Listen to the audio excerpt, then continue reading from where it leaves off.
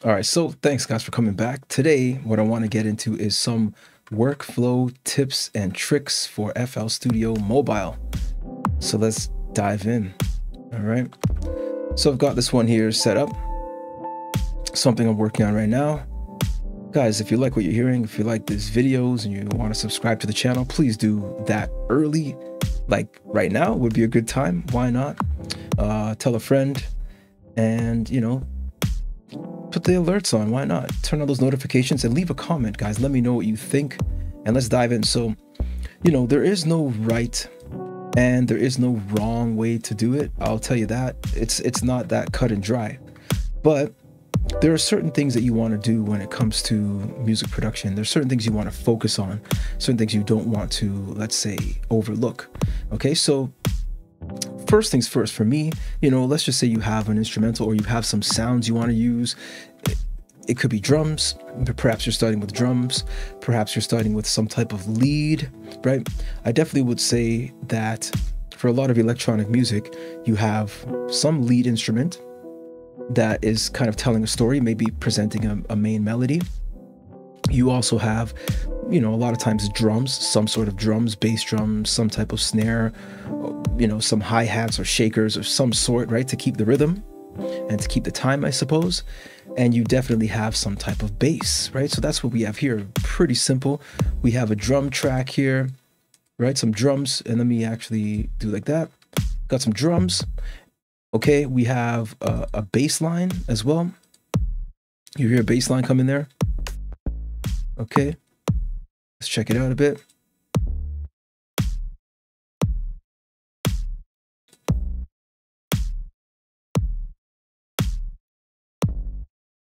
Right, just a simple bass line there.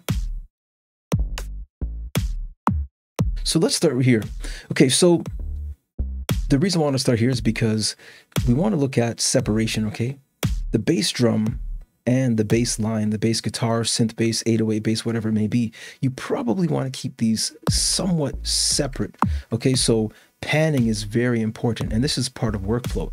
Getting the idea of, let's say, spatial awareness, stereo imaging. You want to keep that in mind from the very beginning with everything you're doing. So it could be panning. A lot of times, if you guys have been subscribed to the channel, you know that I use various tools for panning within FL Studio. Perhaps I'll use the multi-band compressor to work with the width. Another thing you see right here, and this is on the main bass line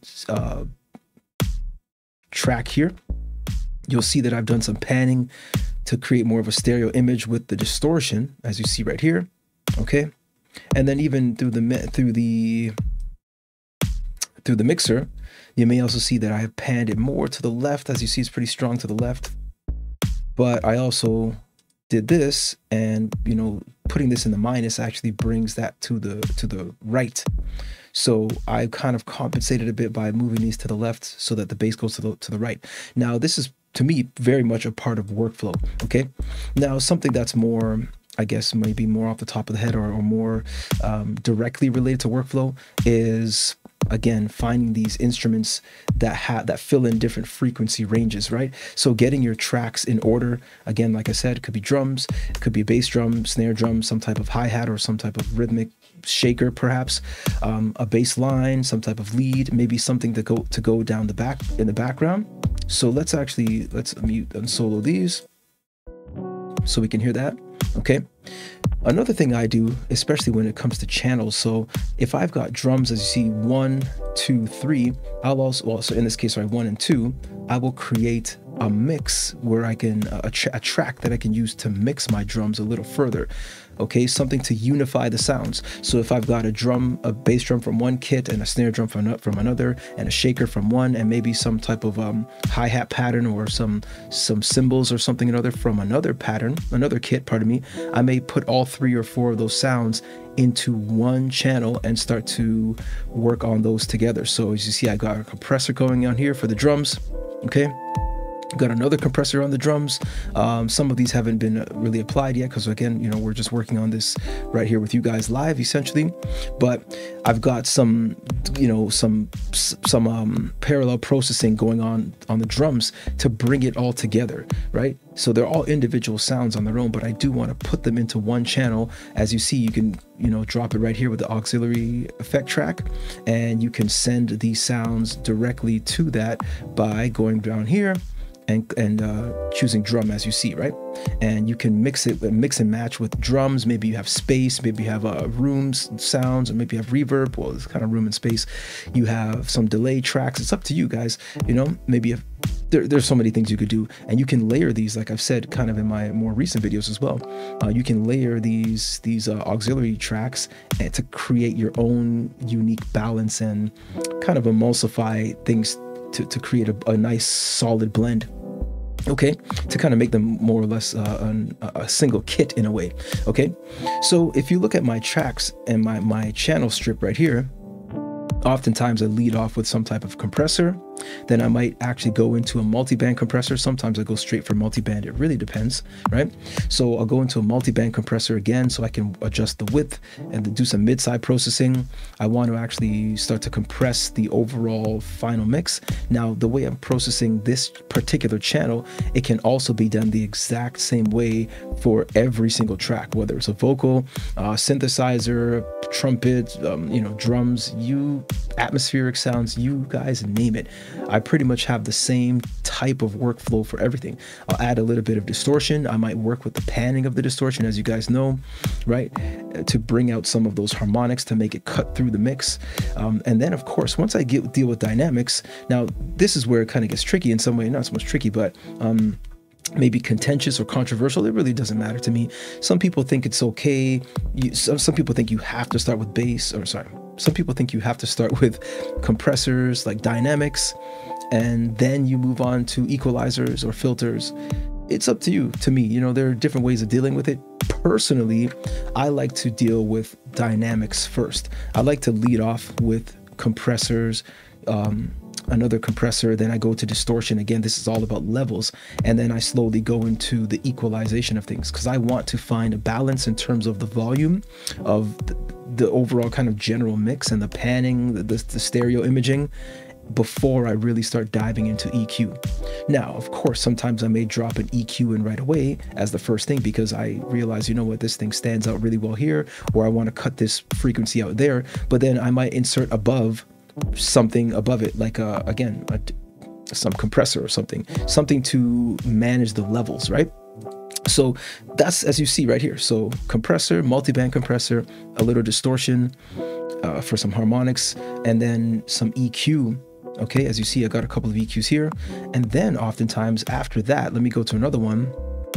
You'll see here, then I start adding other effects. So I've got this multi effects on here. I've got some panner happening here. Okay, let me see what else I've got here. Nothing really. So let's just say for these ones, I may add, let's say, some type of chorus or flanger or phaser. But I do those things, let's say in this case, miscellaneous. I use those effects, plugins, once I've established a decent shape for the tone, for the sound, in terms of its levels, okay, and the dynamics, and then I get into the EQ, and then I start to say, hey, what type of chorus do I want in this? What type of flanger do I want in this? Do I want any phaser? Do I want to go to the multi effects, for example, and start messing around with the high pass filter, reverb, and do some modulate, some automation to this modulation here, right? Those are the main things I'd say. And of course, all along the way, you'll notice here, I don't have it on this channel, but on some of them, I actually have an analyzer, right? So I definitely always have the analyzer as well. That's another part of my workflow. I want to see how things are looking in the mix. I'm not super concerned with the loudness in the earlier stages, but definitely when my mix is coming together a little more solidly, then I will actually say, hey, let me start looking at the loudness, because I'm getting to the point where I want to make sure that my mix or my master is actually solid enough, good enough to be played on most commercial systems, whether it be your phone, your desktop computer speakers, your laptop computer speakers, your headphones, your earbuds, you name it. And also, of course, I'm looking at the loudness to make sure that it's at a good level for if I'm publishing the music, whether it be to you name it, pretty much any platform, whether you're pressing it to a disc, vinyl, cassette, CD, you name it, MP3, WAV file uploads, it doesn't matter. You definitely want to start getting into some of the loudness and analyzing that. Now, another thing as well, which you may not see on this particular channel strip here or any of these things here. Okay, here's a great example. Look at this, right? I actually just saw it, what I was going to get into. So I've got my main sound here, which is this one here. Let me do this. Okay. Okay, so this one, I've got it right here. And then I've got a compressor, again, multi-band compressor, again, right? Then, and you see some separations, adjusting the width so that it works well in a stereo mix or a mono mix. And then I have a little bit of auto duck. Again, this is all levels, right? So I got my auto duck on this one here, and I got a little distortion right here. Again, another thing you want to consider with the workflow is to go into these sounds and start adjusting some of these effects. So here you see I added a little distortion already. I added a little delay. I don't think I added any. Okay, yeah, and I added a little bit of chorus, and I did not engage the phaser, because I just didn't think it was necessary for the tone that I wanted, right? So you make your choice on that. That's, of course, completely up to you as the user, right? So let's continue on. After I do my my leveling with my compressors and my distortion and my auto duck and you know, sidechain compression, things like that, even parallel compression by way of different auxiliary tracks, like I showed in previous videos and earlier today just a bit. And then I start getting into my EQ. Once I finish the EQ, again, there's filtering, which is also EQ. Then I start getting more into the stereo image. Now, yes, I could use a stereoizer in FL Studio Mobile. I could also use a spacer, but I can also use the pan, just simply panning, just right here. As you see, it's panned more to the left. But then I also compensated by delaying the left over here.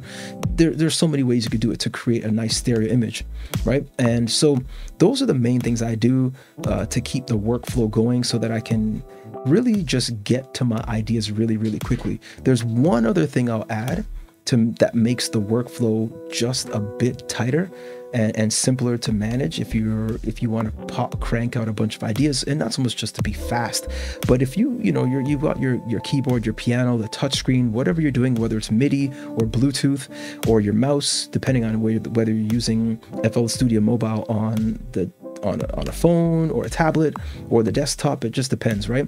You can create a good melody, and then what you can do is actually go here and start to adjust your scale. Now, this will help especially for people who aren't as skilled with keyboards or pianos and scales and keys. Well, you can create a nice little melody, and you can go through and you can start to adjust your scale right here, and you can find the notes that fit. Perhaps you pressed the wrong note and maybe it's supposed to be a sharp or it's a flat. Maybe it's, in this case, let's say you did like a, I don't know, like an A sharp, and it could have been, like it's supposed to be a G or something, or maybe it's an A, whatever it may be. You can actually set your scale here, or even just start with this and start messing around, find a scale that works with the sound that you have. And this is essentially a guide. It helps so much, guys. It helps so much, especially when you're using a touch screen, because sometimes you may touch the wrong button, the wrong key, and it's just like, it could be a crutch for some people, and it could just be a tool for accuracy for others, or it could be a learning tool, guys. There's so many things you can do with this software, and just like, being patient and exploring, right? So I want to thank you guys so much for checking this one out. As usual, guys, look, Winning with Blends, of course, is Justin Blends again. If you like what you're hearing, subscribe to the channel, give a thumbs up, tell a friend, and please do leave a comment. I would love to hear more from you guys. I appreciate you all, and your time here is absolutely welcome. So let's, as I always say, guys, let's win together. There's a lot of opportunities out here for all of us. All the best, guys. All right. Again, workflow tips and tricks. Some of the best workflow tips and tricks out there. All right, guys, take it easy. Until next time.